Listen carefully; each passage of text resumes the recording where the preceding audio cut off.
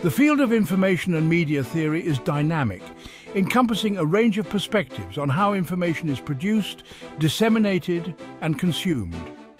Here are some of the latest theories and trends.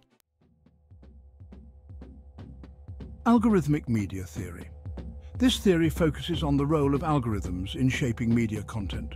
Algorithms are used by platforms like Google, Facebook, and Twitter to filter and present information based on user data.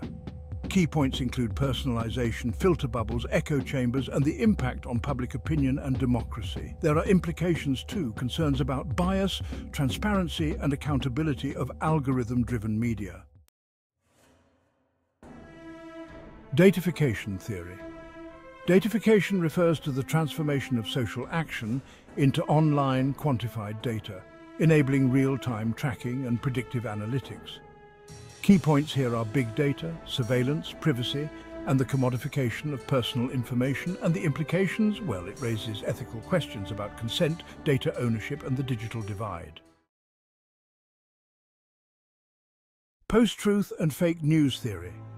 This theory examines how misinformation and disinformation spread in the digital age and how they affect public discourse and trust in media. Key points include confirmation bias, the role of social media in spreading fake news, and the erosion of trust in traditional media. The implications are significant challenges for journalists, policymakers, and educators in promoting media literacy and critical thinking.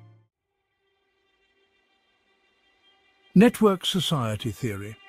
Proposed by Manuel Castells, the network society theory describes a social structure made up of networks powered by digital communication technologies. It highlights the decentralization of communication, the global reach of networks, and the changing nature of power and influence. This theory suggests new forms of social organization, changes in labor markets, and the rise of new forms of political participation. Media ecology theory. Media ecology explores the complex interactions between media, technology, and human perception and understanding. It emphasizes that the medium is the message and looks at the impact of media environments on human behavior and society. By understanding these interactions, we can better grasp the influence of different media technologies on culture and cognition. Platform capitalism theory. This theory examines how digital platforms like Amazon, Google, and Uber operate as economic and social infrastructures.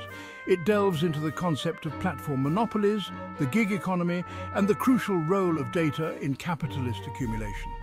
The implications are significant for labor rights, market regulation, and the power dynamics between platforms and users. Digital divide and inclusion theory. This theory addresses the disparities in access to digital technologies and their impact on social inequality. It highlights the importance of access to technology, digital literacy, and the role of policy in bridging the digital divide. The implications involve efforts to ensure equitable access to digital resources and opportunities for all. Participatory culture theory. Coined by Henry Jenkins, this theory looks at how digital media allows for new forms of participation, collaboration, and creativity. It explores user-generated content, fan communities, and the democratization of media production. The implications are profound, with shifts in the roles of producers and consumers and new opportunities for civic engagement and cultural production. Attention economy theory. This theory explores how media and technology companies compete for users' attention, which is a scarce and valuable resource. It examines attention as currency, the impact of constant connectivity on mental health, and the strategies used by platforms to capture and monetize attention. The implications underscore the need for regulation, the ethical considerations of attention exploitation, and the impact on user behavior.